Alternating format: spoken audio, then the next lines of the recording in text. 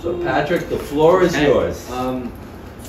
This is my first talk of this kind, so please bear with me and forgive for any mistakes. I won the Donald Jurney Traveling Fellowship in 2020. I applied for it in December of 2019, and I did not expect there to be a pandemic, and that explains why I went last year.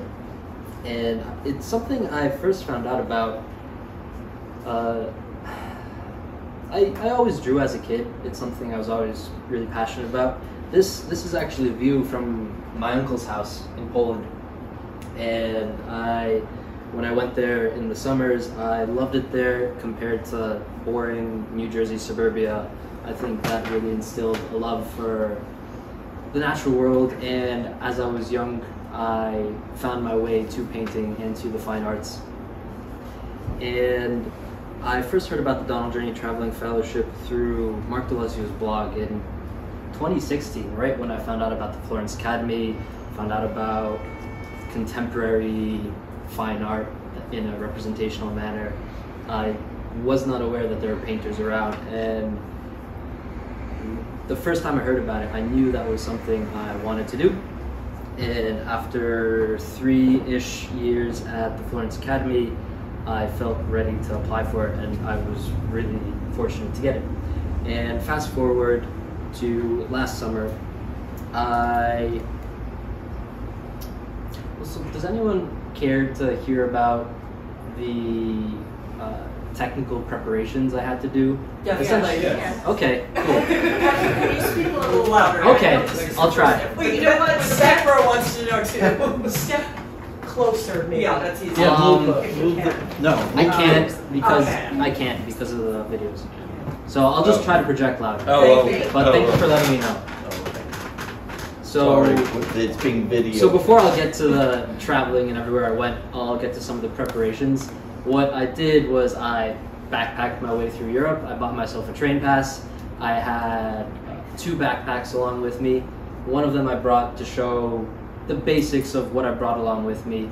I painted in oils, so I brought most of the paintings I did there, and most of them were 9x12s on Arches oil paper. And eventually I mounted them onto the board after I got back home. But the Arches oil paper was really nice because at the end of the summer, this stack was only about this thick, and I constructed this little panel carrier.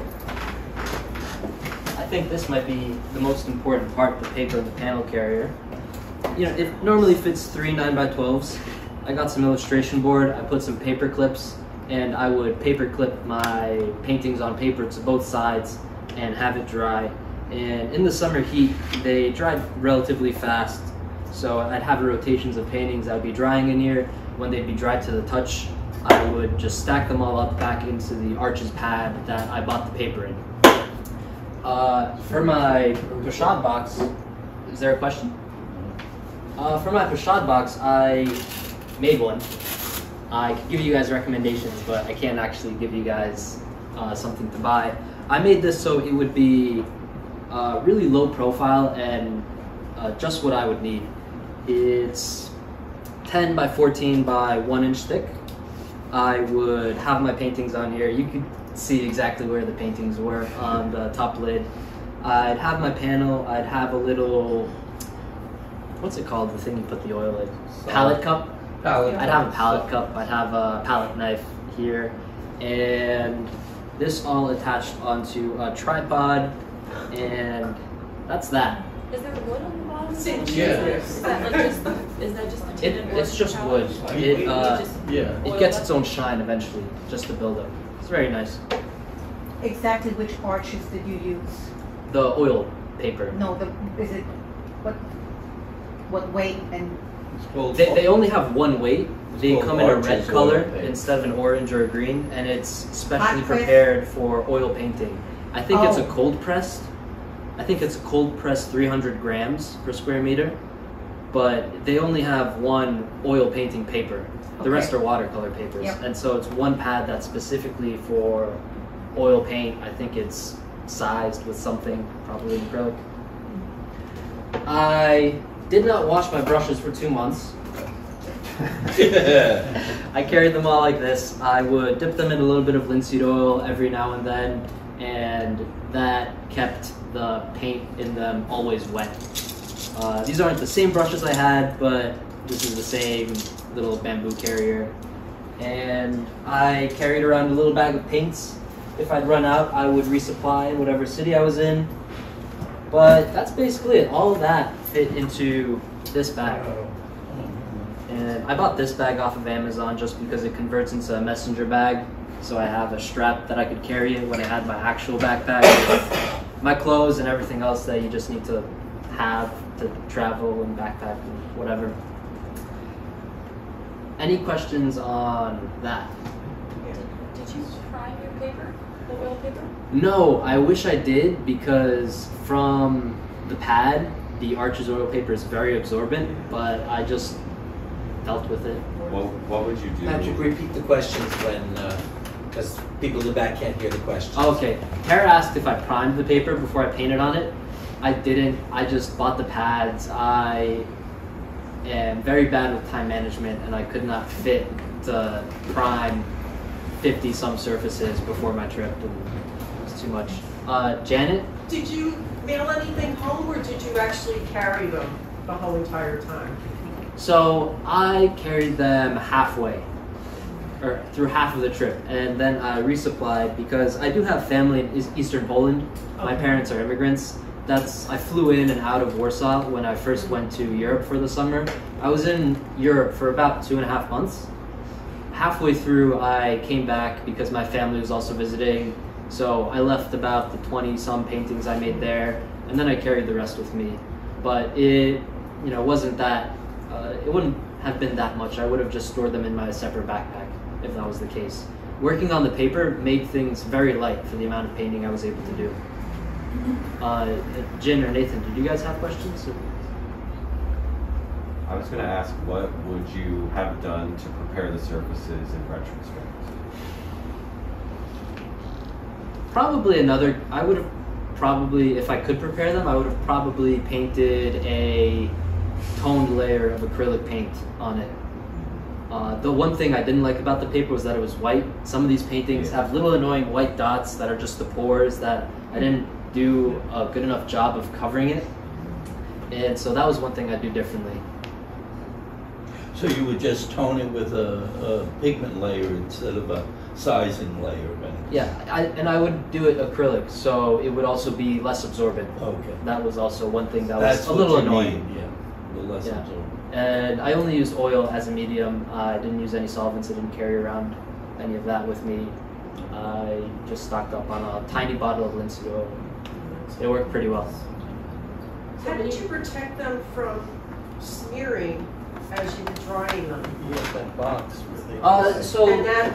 Okay. Yeah, I didn't have that problem for whatever reason. There was enough space between all the illustration boards where I'd have them drying on both sides, and I'd be very careful. I'd sometimes get dirty attaching the wet paintings onto there with the paper clips, and some of the edges here aren't clean, or some of the edges still have, white on it, but not the most important thing. The main painting is in the middle. Yeah. They say not to put details in the edges anyway. What kind of wood did you use to make your box? Good question. I bought it. What kind of wood did I use to make my box? And So would you be willing to pass it around, or if you're comfortable? yeah. This thing's tough. It actually broke on me halfway through, but I was lucky. I was able to get it fixed the next day. I made a design mistake on this, but so this is finished birch plywood, similar to Baltic birch. Yeah. It's not the regular plywood you buy at a hardware store. The layers are, it's more expensive. The layers are thinner, and it's solid, like a solid 1mm veneer or 0.5 millimeter veneer, and it is, the plywood's glued together with an exterior grade of glue, so it's very sturdy. And I just finished it with some Danish oil. Yeah. You can also buy mahogany ply, which is made the same way. if you wanted a mahogany box, it's more expensive. The birchwood is good. Yeah. So, How about the size rooms? Not to get like too secret. Without presuming to change the course of your presentation, my dying question is, what did you find so the most memorable in your backpack? we'll definitely get there. Thank you. Dan, do you have one more technical question, then we can move on? Yeah, with just the- boring technical stuff. What kind of wood is this one? That's it's from Home Depot. It's not expensive. Okay. It's just it doesn't have any technical strength to it. I think Yeah. like the real strength comes from the two pieces of the Totally. finished birch. Yeah. It looks really effective. I think it starts with a B. I think it's basswood. Oh yeah. It's like in the craft section of Home Depot. Oh really? Well, so I guess I'll get in with the actual journey of it. So there was a little bit of preparation. I was planning out all this months in advance. I knew I wanted to build myself a panel carrier. I knew I wanted to build myself a shot box. I had this relatively small tripod easel as well. Sturdy, carbon fiber, got it off Amazon. That's basically that. And so what I wanted to do with the fellowship, with the grant, because the way it works, it's a very open-ended thing. The Donald Jurney Traveling Fellowship, that's what I applied for and was very lucky to win. It's a lump sum grant of $5,000 for an American painter to go and travel Europe.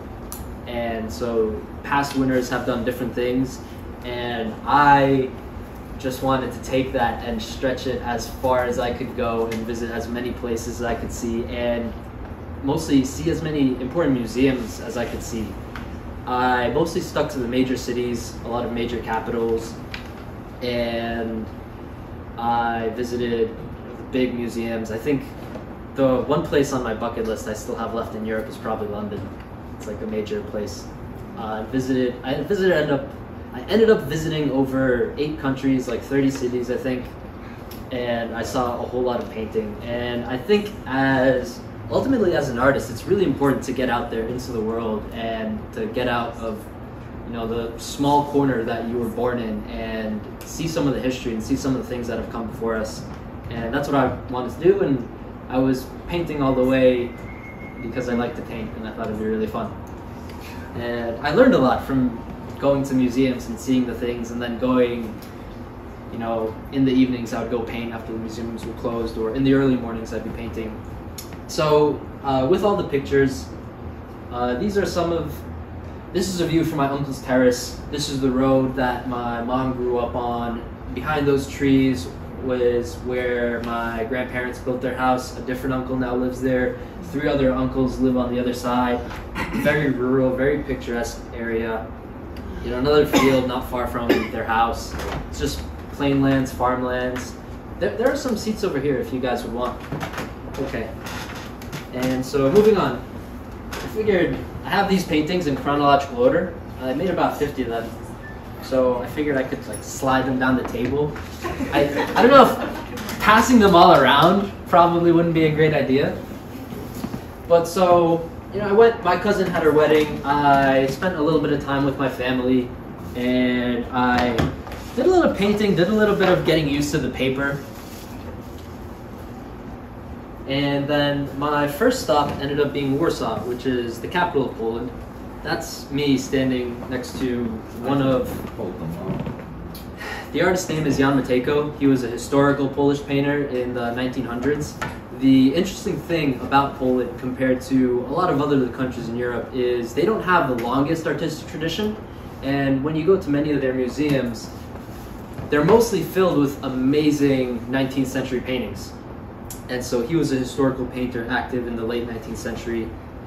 He's done lots of just huge paintings like that. Another show, Anna Blinska, that was one thing I saw. She was a really talented female painter in the late 19th century, educated in Paris. A lot of Polish painters studied abroad because Poland itself wasn't a country for various reasons, yada yada yada.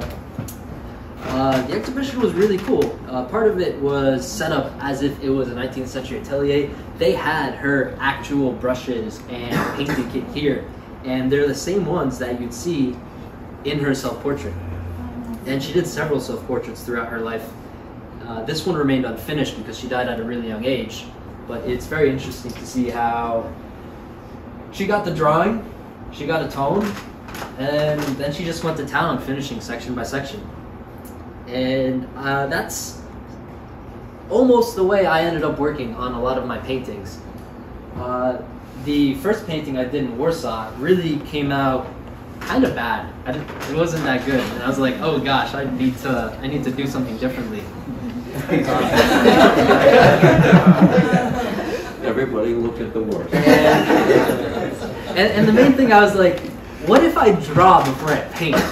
Like, I was working on paper, I had my mechanical pencils, so I ended up sketching a lot. This is an Alba Tadema that they have in Warsaw. They have some really nice paintings. They have the best, what's his name, Charles Davigny, the French Barbizon painter I've ever seen. It's not well lit, but it's amazing painting. This was Krakow, my next stop. That's the town square in the back. Some really beautiful things. You know, so the next painting came out better, I would say. I spent a little bit more time on it. It was a very overcast day. It's one of the central cathedrals in the city square of Krakow. I ended up painting a lot of churches because they were some of the most beautiful buildings in these cities, in my opinion. You know, for various reasons. And this finished painting. This is actually a museum. So in the city square, in the center, in the heart of the old district, they have this building, which on the first floor, it used to be a cloth market in the 19th century. The first floor is still some market where they hug things for tourists or whatever. But on the second floor is this amazing museum. Same painting.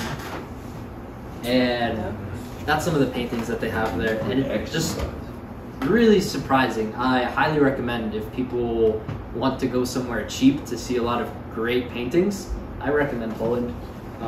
It's not bad. But this was in Krakow. Yes, Krakow. Krakow's a beautiful city as well. You know, some of their gorgeous. That was a huge landscape painting. The frame was really interesting because they glued all these rocks to the frame, and then they just gilded that. And I've been getting into framing myself. I've been more interested in frames, and it was one thing I noticed in a lot of paintings. They have one Da Vinci in Krakow, which they're very proud of. And then my next stop ended up being, oh, I'm missing a painting. Oh, no, there's that. Just another painting from Krakow. I don't know if they'll fit here. I think they will. We'll make another one. It'll be fine. And then after that, after Krakow, I took a train to Vienna. I was making my way down towards Italy. This is I believe it's the Kunsthistorie Museum, something like that. Vienna is an absurdly opulent city with just all the wealth of the 17th and 18th and 19th centuries of a European, Habsburg, Holy Roman Empire, all that good stuff. Some of the best paintings I saw there were actually the Titians, and I guess they had so many of them because Vienna used to be the seat of the Habsburgs during the Holy Roman Empire. And so Titian in particular was a very interesting painter because in one way, a lot of this colorido tradition, I guess you could call it, started with Titian. You know, Titian influenced the likes of Rubens and Velázquez, and those are painters who I take a lot of inspiration from, even though I don't work too much in portraiture. Van Dyck, I ended up seeing a lot of amazing Van Dycks, and I heavily admired him as an artist. And this was another painting in some park. There was some other museum. There were some good museums in Vienna, but for some reason they weren't that memorable. How long did you work on that painting, please? So this is this painting. Whoops. You can look at it if you'd like. Just bring it back up. That was probably a little shy of 2 hours. because the light fades in the evenings. I think it was probably around 7 to 9. The museums had just closed. I had to leave. I painted a bit before the sunset. Then I probably got some burgers at McDonald's and went to bed. Patrick, what time? When in the year was this? July. July. July I of was this going to month. ask that. Patrick, the 2 hours was just the painting, or that was drawing and painting combined? Just the painting. Some of these paintings I spent more time on. This painting ended up being about maybe 4 or 5 or 6 hours total over 2 or 3 days. This painting was around a single 5-hour to 6-hour session. From around 12 to 6, I was painting in the city square. I connected with a fellow painter that lived in the city through Instagram, and we were painting together, and it was a lot of fun. And part of my best memories are connecting with some of the other painters, along with seeing the art. Caspar David Friedrich, I very much liked his paintings. I thought this was one of the best paintings I saw there. Blah, blah, blah. After some crazy traveling, I had to make a pit stop in Padua at like 4 a.m. because of train schedules, but the next real stop I made was to Florence. Being a graduate of the Florence Academy, I was very excited to see Florence because it's such a historic city with so many important things to see, and I'd just never been. I tell people I'm a graduate of the Florence Academy, and it felt weird not going there. And I stayed in Florence for about a full week, and I met a lot of people there, connected with a lot of people I've never met in person. The Duomo in particular, I remember seeing that the first morning that I got in on a Sunday, and the heavy summer atmosphere made it feel so massive, for lack of a better word. And I ended up making a little painting of it. It's over there. It's one of the better paintings I've done. It's not in the greatest light. That's the Ponte Vecchio. It's a little spot along the river my friend showed me.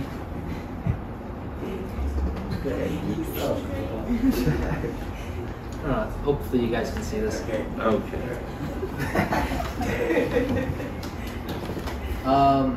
Ponte Vecchio was beautiful. There was a lot of changing light. Made a little painting there. Just if people want to like look at one or something, like it's Patrick, yes. I read in a science journal years ago that Tuscany in Hudson River Valley has a different cast of light, which is why artists always gravitated to Tuscany and Hudson River Valley, New York. Okay. Did you find that the lighting looked any different? No? I don't know. I've heard similar things. I've heard similar things about in Normandy and Giverny, which was another experience I had a few years ago painting there.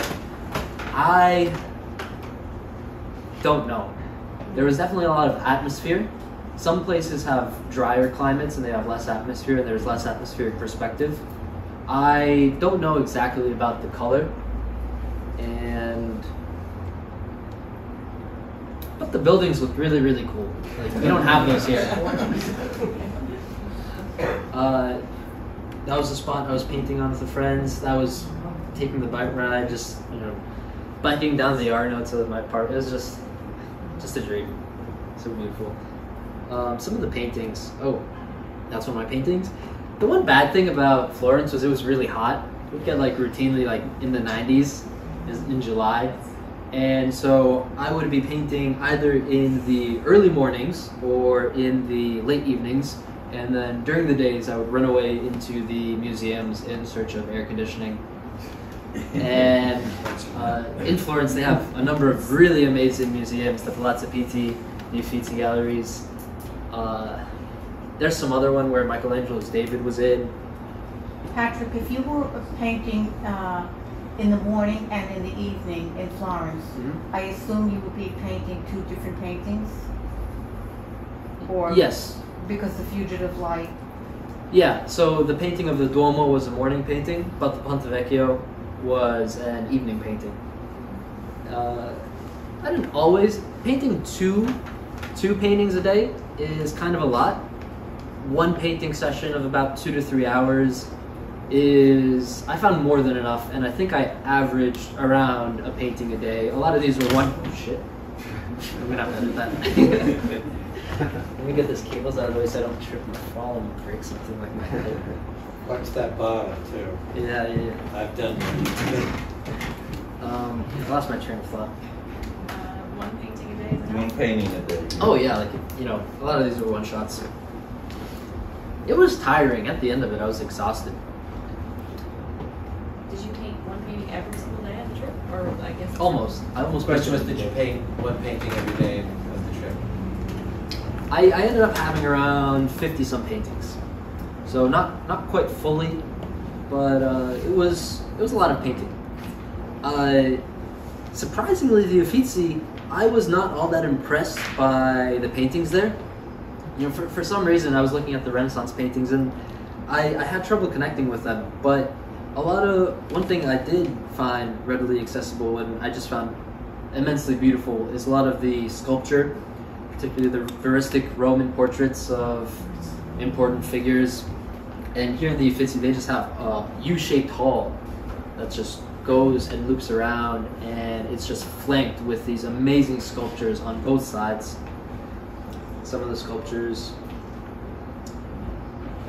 This is the Palazzo Pitti. The Palazzo Pitti has some interesting 19th century paintings. Some interesting regional painters from Tuscany, like the Macchiaioli. I think that's how you pronounce that. There's this fascinating sergeant, which I was happy to see there. I think this is a painting of a Italian friend who's also a painter who sat for this painting in probably the Alps, but I'm not sure on that, so don't take my word. These paintings by Raffaello Sorbi were exquisite. Big fans of both of these. What did you like about them up close? What did he like about them? One of the things that I like, what did I like about them? One of the things that I've come to realize that I appreciate most in a piece of visual art, in painting specifically, is a sense of presence and atmosphere that paintings can capture. And I don't know if historically you read about art critics and you read about their emphasis on truth and beauty, and I'm not sure if that's the same thing, but when I see a painting and it just envelops you in its world and it feels like it's a window to something else, but not just that, it also is a great painting too. It's this balance.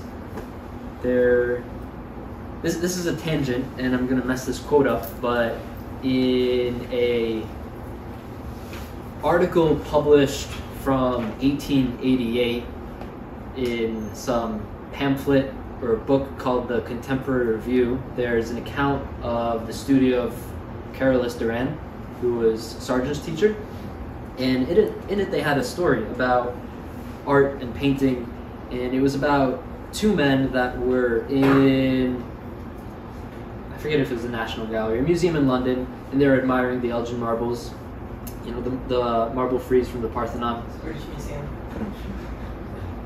And one man goes to the other, oh, they're so amazing, they're just like life. And or he asks him, why do you think they're so amazing? Don't you think it's just because they're like life? And the other says to him, no, but they are.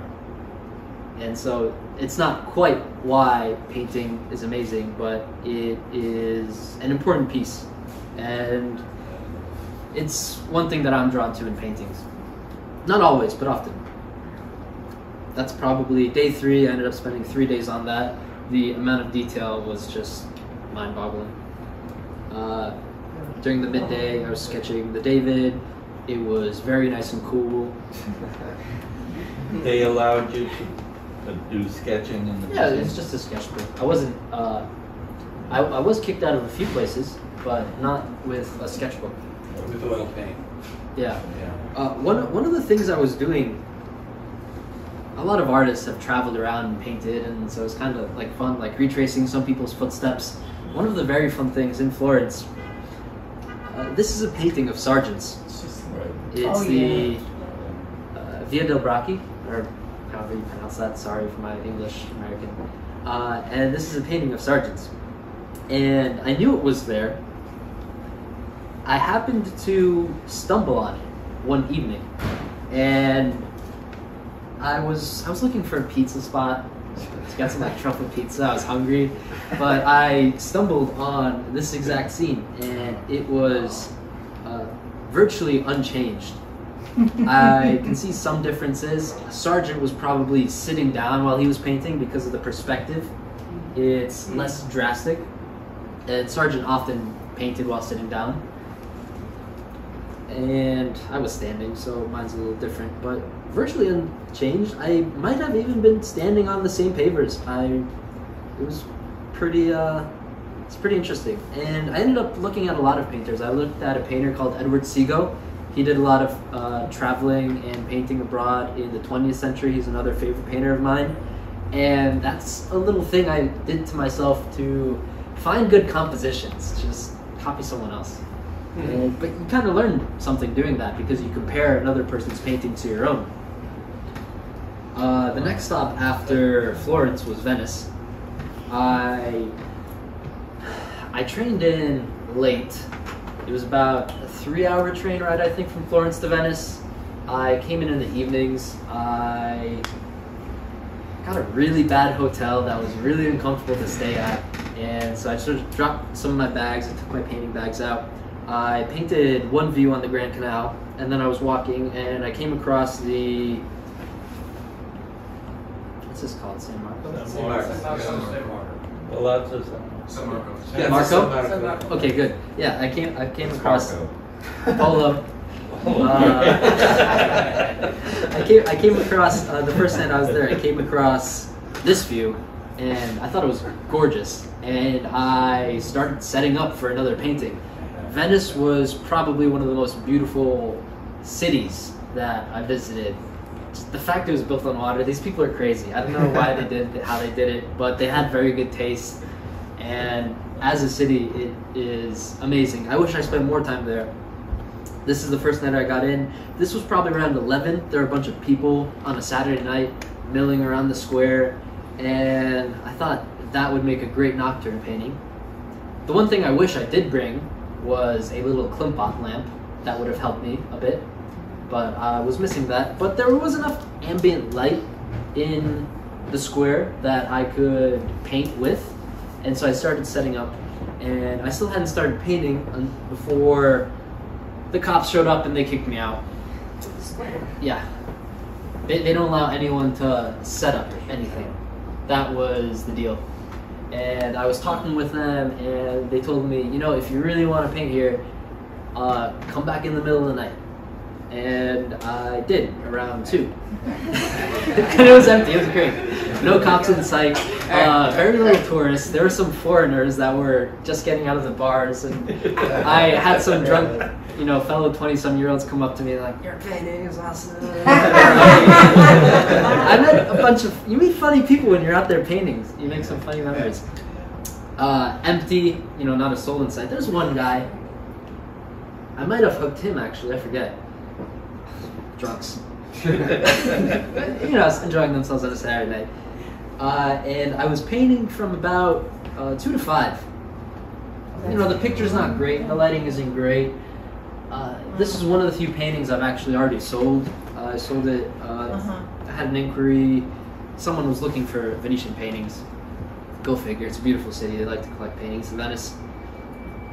And another picture from probably 5 in the morning as the sky was just lightening up and the sun wasn't quite rising, but it was beautiful, just amazing. I did take a nap before I went out. So after 11, I got kicked out. I went back. I slept for like 2 hours. I woke up. I got to my hotel around 5:30. I was definitely exhausted. It wasn't the greatest idea, but I don't regret it because it was a great memory. You know, more paintings of Venice. And it was at this time that I went back up. This was 2 to 3 weeks of traveling. between visiting these cities in Poland, Austria, and Venice and Florence. I went back to my family. Oh, by the way, here's some paintings from Florence. I'm losing track of all these. This is the Sergeant. It's a little panoramic view of the Duomo of Florence.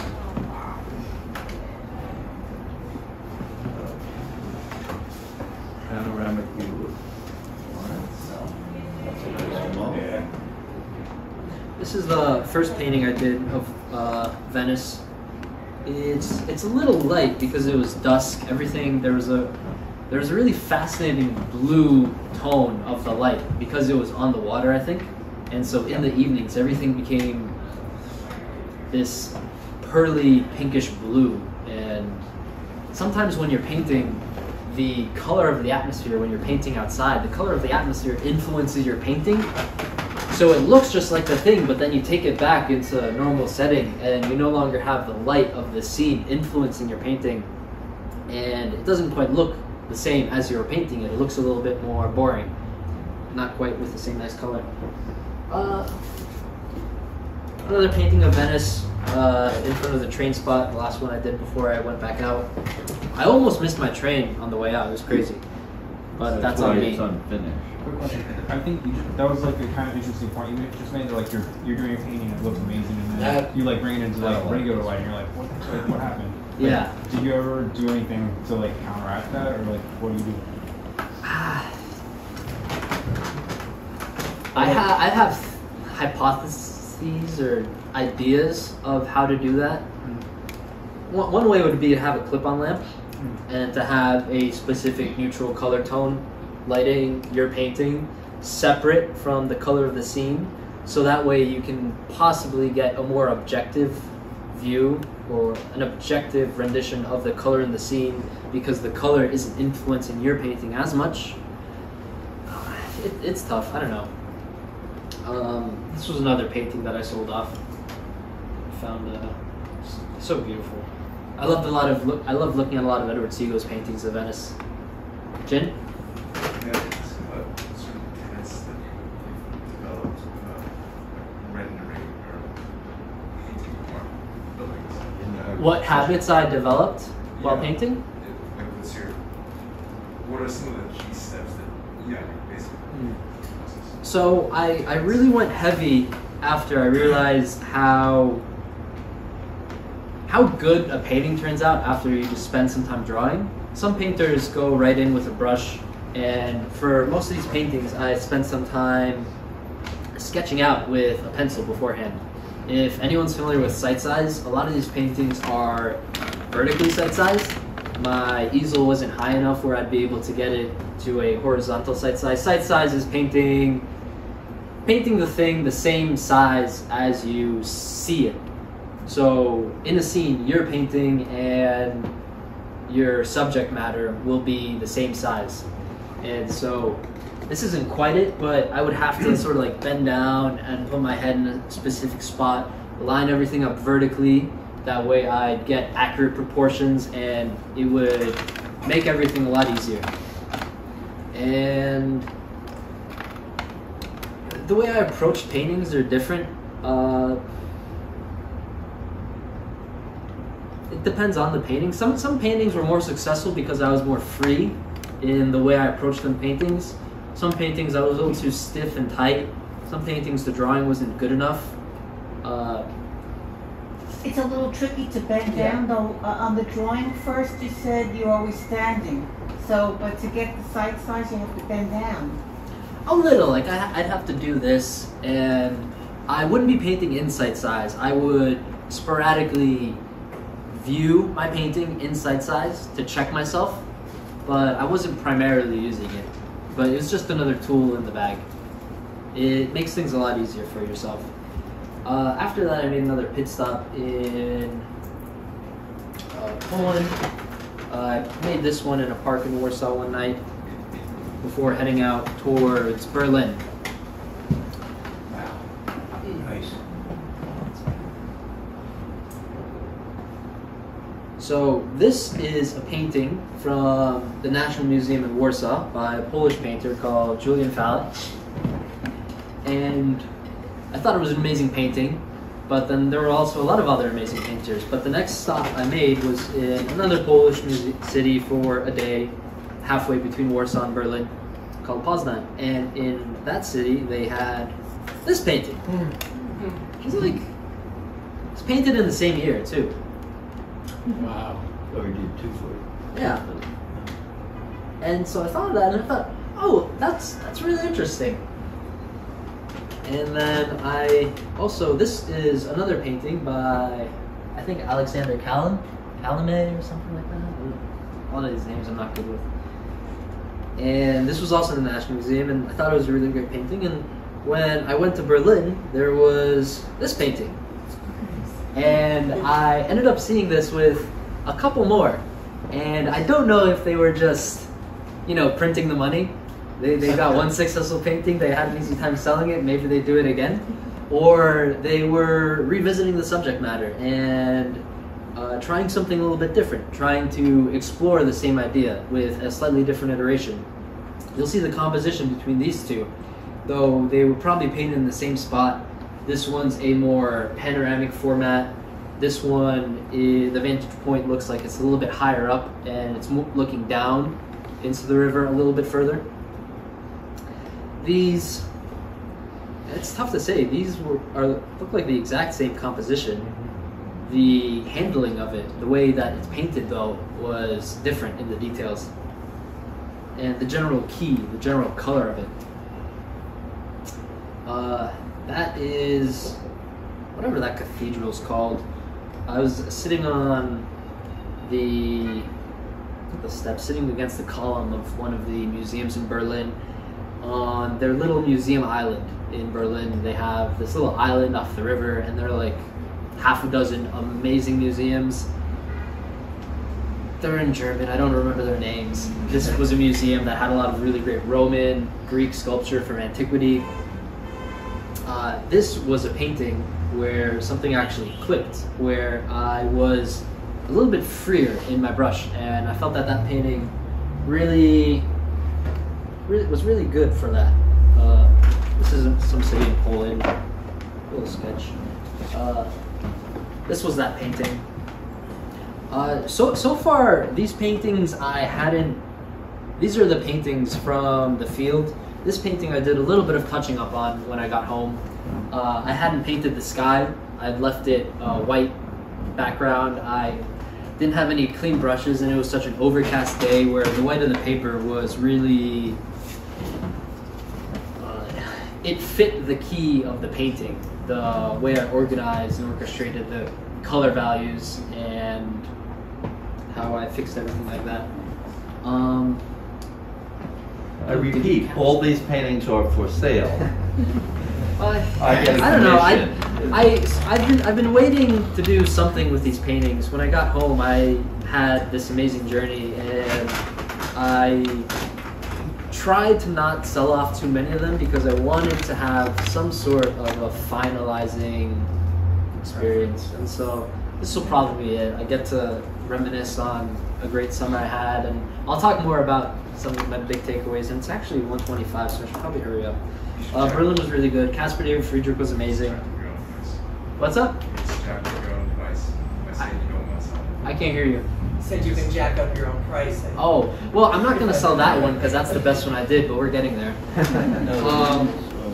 So I said earlier, I have a hard time appreciating Renaissance art. This might have been the most beautiful painting I saw, if I could think of just one. This is in the Gemäldegalerie Gallery in Berlin. It's not on the museum island. It's more towards the center of the city. It's a bit of an older institution. It's a, what's his name? It starts with a B. Botticelli. It's a Botticelli, Virgin Mother, whatever. The painting was 4 feet wide. The frame itself must have been at least 10 inches thick. This beautiful carved golden tondo frame. And oh yeah, it had, I guess one of the nice things about art is there is a quality to art that is, it's indescribable. I don't know. I sat in front of this painting for at least 30 minutes, just it's my screensaver on my phone now. And tremendously beautiful. That's me painting the Brandenburg Gate. Some stranger said, "Oh, I'll take a picture of you." Not the best painting, but it's whatever. My next stop. Again, 2 hours? Something like that. It's not one of the best ones. My next stop was, and I need to give a shout out to Toby Wright. Toby Wright lives in Monaco, and he paints a lot of alpine scenes. And I reached out to him and asked, I really want to go to Switzerland. I have this train pass. It's good for Switzerland. Where should I go? He recommended Interlaken. It's these 2 lakes in between just the Alps. I spent 2 days there, and for the entire 2 days, I just felt absolutely dumbfounded by the beauty of it all. For a landscape painter, it was a nice break from the cities and really some of the most amazing alpine, mountainous landscapes I've ever seen. We don't get a lot of that here in New Jersey, New York City area. But it was just, this was the train ride back. It was just a 20-minute train ride along the lake from where I was staying. This is the next day I visited this little village called Grindelwald. I was walking around dumbfounded the entire day. This is a little village situated high up in the Alps. And like you walk out of your house, you see mountains like this. So I did one painting of that in the morning. I actually don't think this one came out that good. I was really unsatisfied by it. I thought the drawing could be better, and I had a lot of trouble because throughout the day, the lights completely changed on me. So at one point, this was in shadow, and this was in light, and then it reversed, or it was a total mess. I felt a little bit defeated. I went and bought like a $20 burger at McDonald's because everything's twice as expensive in Switzerland. And then in the evenings, I painted this one. And so that one's right behind you, Dan, if you want to pass that around.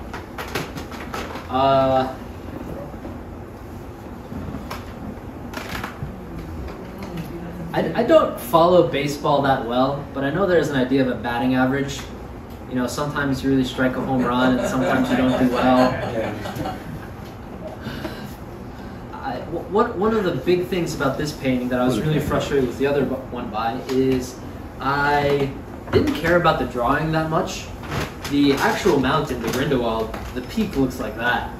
And I took quite a bit of artistic liberty with the actual drawing of this piece, and I really just wanted to capture the just insane atmosphere, clouds coming over the mountains. I had the color that I mixed from that other painting, and for some reason I was really able to harmonize this one and capture a lot of the color and the atmosphere in it. And it was also really easy because it's pretty inspiring to go to places like this. Yada yada yada.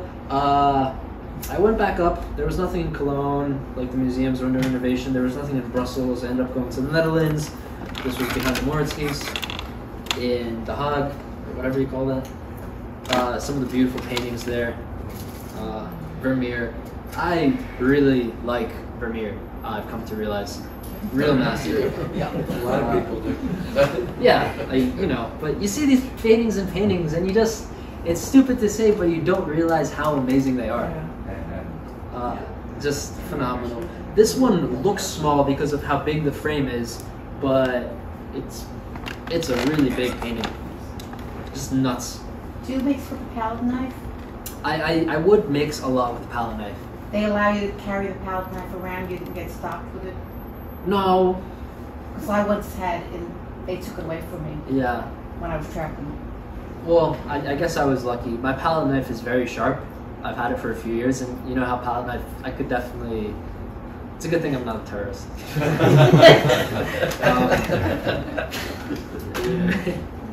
Amsterdam, I didn't like Amsterdam. There were too many cars everywhere. There weren't a lot of good views on the canals.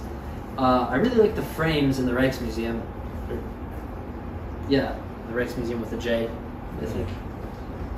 I loved this one 19th century gallery. They had a lot of Dutch Barbizon painters with these gorgeous Barbizon frames, ornamentation. I gosh, I would love, this is Daubigny. I would love to frame my paintings that way, but those frames are expensive. Yeah, crappy painting.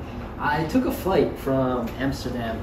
France was being a little bit annoying, and I'd already been in France, and I figured I'd skip it, and I flew from Brussels to Madrid. Some of the most amazing views out the window. This is just a nice little picture that I like. And in Madrid, they don't let you take paintings and photos in the Prado. The Prado was probably artistically one of my highlights of things I'd seen. And I kept recommending it to Tyler. He just came back from a trip to the Prado. And so I recommended him go there, and he went there, and it was great. I saw that. Awesome. But it's nothing like seeing the collection of those Velázquez paintings in person.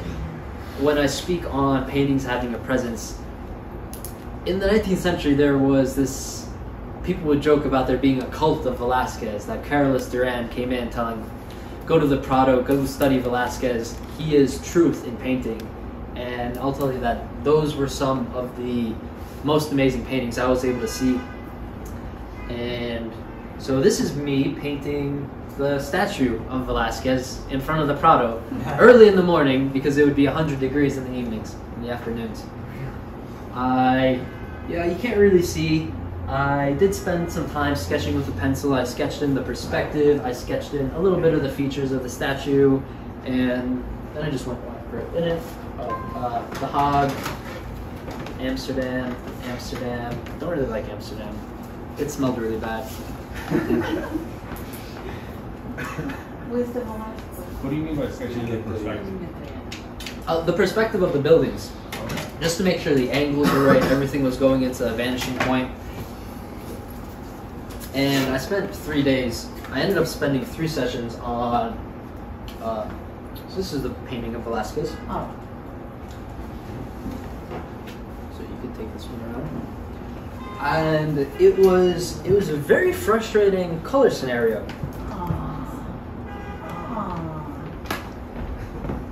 It's such like a meta painting. You need the hair. Well, you know, it's cast in bronze, so too late. Too late.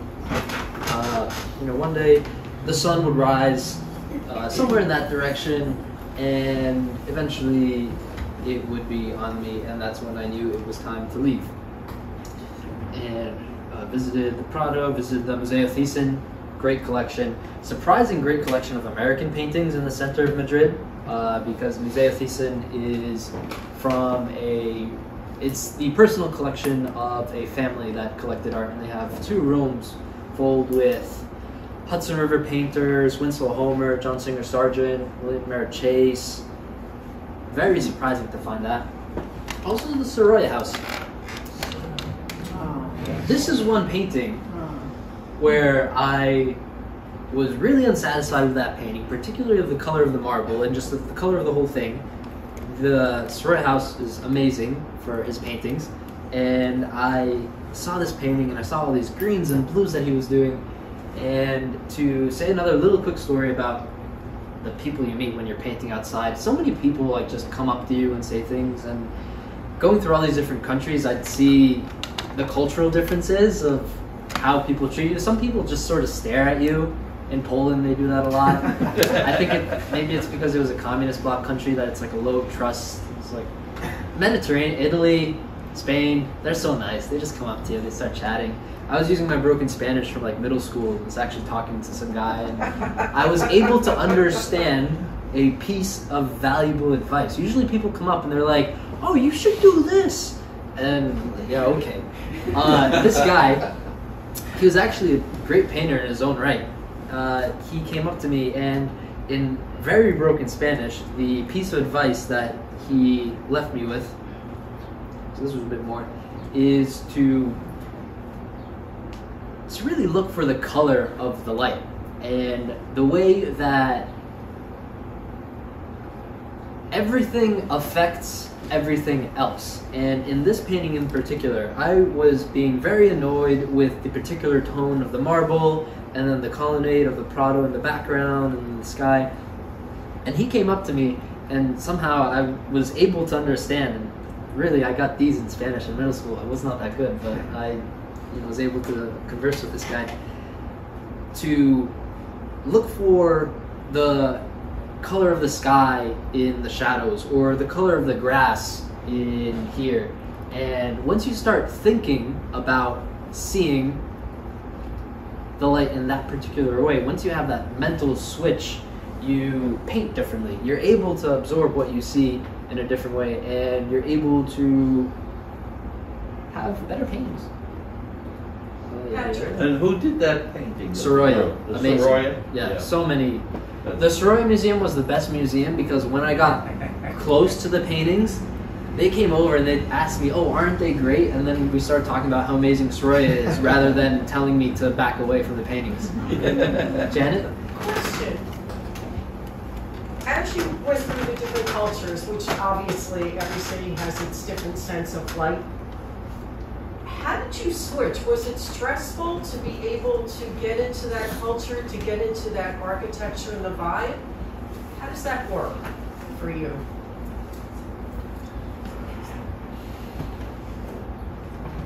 It's not something that I think I had a lot of trouble with it. I think I had a lot of excitement visiting all these different cities, and for me, I was very excited to learn about the cities and to explore new places and go places I've never seen before. So it was all very exciting. And what time is it? 37 after. We not a have great. to finish because the dining room closes at 3 for lunch. 15 more minutes. Okay. Not a great painting of Madrid. I saw a living legend painting in the Plaza del Sol. Nice. What's his name? Antonio Lopez Garcia. Amazing. Scenes of, those are the same little horses. Scenes of Madrid. I visited Barcelona. It was alright. And the next stop in my trip is. Barcelona's okay. Yeah, it was okay. I started doing a painting, but then I got there too late. The light fell. I didn't get further past the drawing on this one. But on the beach in Barcelona, there were a bunch of these like little rocky outcrops. And there was just a lone guy sitting on the little rock. And I was feeling very inspired by Caspar David Friedrich. And I thought that would be a really interesting painting. And it felt a little bit like me because most of the time I was going alone. In Madrid, I was able to connect with some friends, and this is in the south of Italy, I was able to connect with some friends. But sometimes traveling and painting alone, it got boring sometimes. It's nicer to travel with people. These are two painter friends of mine. The rest are a bunch of Italian people. Massimo, Mario, Giancarlo, I forget their wives' names, but they made great dinner for us. This was in a little village in the south of Italy, Albanella. We painted there for a bunch. That's where we stayed. It was Mario's grandfather's olive farm. This is a view of Albanella, the city. It's this like tiny, old Italian village where all the walls are crumbling, and it's just the most amazing thing to paint. This is one painting I did of there after the first day. And I really didn't like it after the first day, but I thought it came back around after the second. And so the first day I really drew in the perspective and I covered things in, but I was really unsatisfied with the sense of light, the sense of detail, the texture. And then in the second day, I felt I really pulled things together. There was something about the painting surface where the paint was just ever so tacky after half drying for a single day, where using some sable brushes and dragging them along the surface, I was able to get some really interesting textures in this wall. And this painting is now in the collection of those fine Italian people that hosted us. I was our gift to them. They'd host us for 10 days and we'd be there. They took us to these ruins called Paestum. I didn't know these existed before. Amazing. 2,500-year-old Greek ruins on mainland Italy. That painting is 2,500 years old. Let's be painting a different one. We ended up spending 2 days there. I made 4 different paintings from that scene. A lot of those I was touching up. The hills outside of Paestum and Albanella, amazing.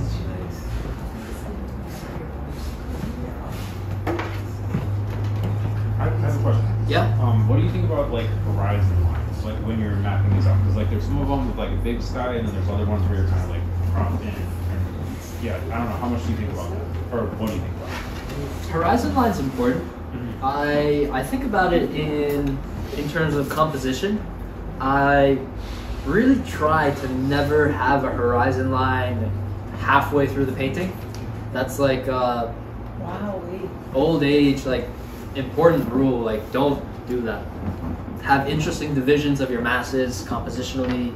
It helps you make more dynamic and more interesting paintings. And there is a psychological aspect to horizon line. A lot of these paintings have a low horizon line because it gives you the view of looking up towards a painting, looking up at something. And in cinematography, that's called like a heroic shot, where it's a low horizon line and you're looking up at someone. It's used for heroes. If you have a very high horizon line, you're looking down at something, it can feel very claustrophobic for the painting. And so a lot of these paintings were very, every morning we have Nutella-filled croissants. Good way to start your day. Yeah, and some espresso. Oh my gosh. Patrick, how many brushes do you generally use for painting? Probably like 6-ish. That was a view of the sea. Nice. And while we were there, they supplied us with some cotton, so I was able to make some studies on stretched. A few of these small ones got damaged, but they were nice color studies, quaint, capturing the light. One of the dinners we had there, I think that's buffalo. They had buffalo, it just local. Oh, it's amazing. That's painting on that little scene.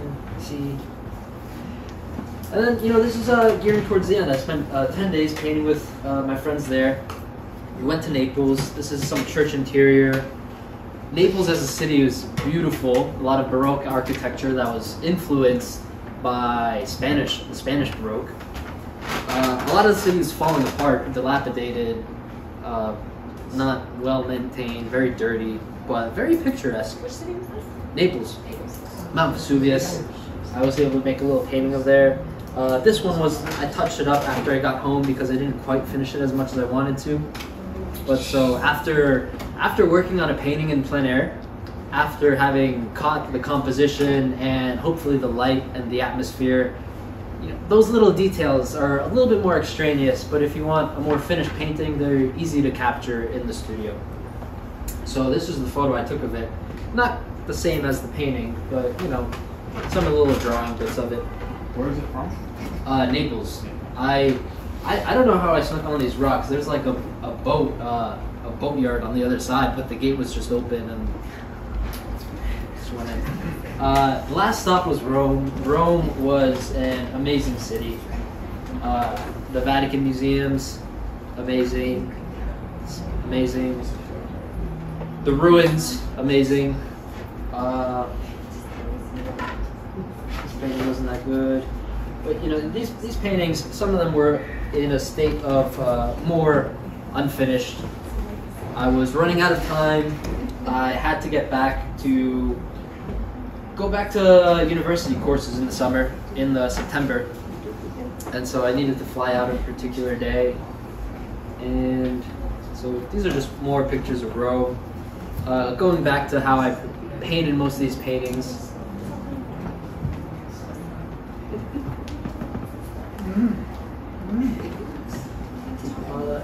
This is of St. Peter's. I spent a day drawing. I was having a lot of trouble with the perspective, and I tried to get it right. And so in this photo, you can almost see how it was vertically sight-sized. So everything, the proportions align. I had these little lines on the top of my paper. This is probably my secret. If you're looking for a secret, this is it. I learned this at Florence Academy with my evening figure poses. When you're working in sight size, you can move your head down and it will cross what it is you're looking at. And so as your painting surfaces cross down in sight size, whether it's vertically or horizontally, you can nick the proportions off and just copy and transfer either those horizontal or the vertical proportions, and then using comparative measurement you can measure against those, and it's like easy town. It's great. And I was painting of it.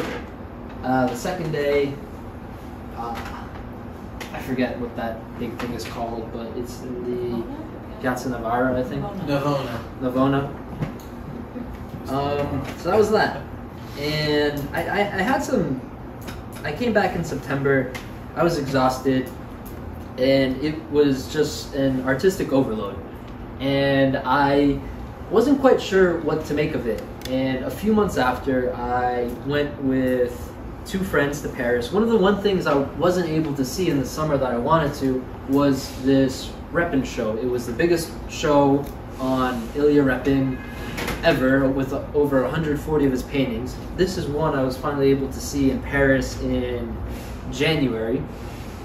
And one of the major realizations I had about, you know, what it is I'm doing, what it is we're all doing as artists, you know, what it means of the time we're living in and our work and our life. You go to all these different museums and they have all these different artists, and it's very disparate. It shows you a picture of society and history as a whole, but it doesn't show you anything about the artist most of the time, because you only have maybe a couple paintings from a single artist. And this show in Paris had 140 paintings of Repin's throughout his life. One of the reasons it was in Paris was because he was able to study in Paris very early on in his life. And I left seeing that show with a realization of living an artistic life. And I was very humbled by it, because I realized that you look at, there are 2 rooms of Repin's where it's like paintings he did up until like 25, that's my age. He was in Paris in his late 20s, and then he was just getting started. But for many of these painters, and I was in a way retracing the footsteps, a lot of historic painters, Paestum was a big stop for a lot of artists in the 17th and 18th centuries, as they were doing a grand tour of sorts for artists and, you know, other gentlemen alike. And I don't think I have fully grasped what this experience will exactly imprint on me and my life, but it's an experience that I was incredibly grateful to have. And I think the most important part of it is exposing yourself exposing yourself to all the great work that's been done before you, to understanding the tradition, the history, the way things connect. It was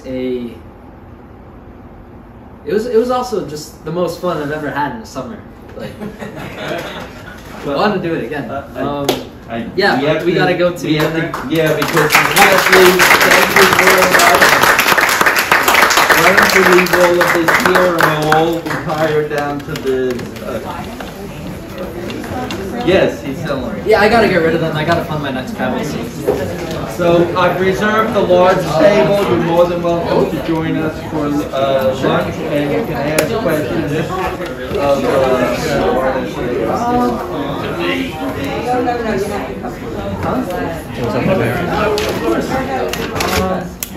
Thank you. Great job. Thank you, Tony. Joining us for lunch.